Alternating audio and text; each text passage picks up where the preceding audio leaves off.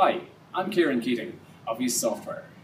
At East Software, what we're about is helping our clients improve their businesses by automation. Today, I'm going to tell you a story about Henry Ford and his contribution to the art of automation. In 1908, Ford began production of his Model T. Now, this was surely the AK-47 of automobiles. Its design was kept deliberately simple so that it could be mass-produced on a production line at a time when other automobiles were still being produced by hand. Now, Ford didn't invent the moving production line himself.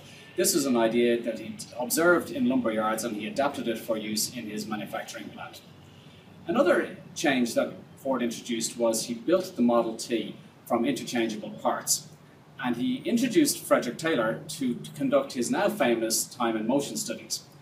What Taylor did was he followed the workers around the factory, observing how they go about their day-to-day work and then suggesting improvements.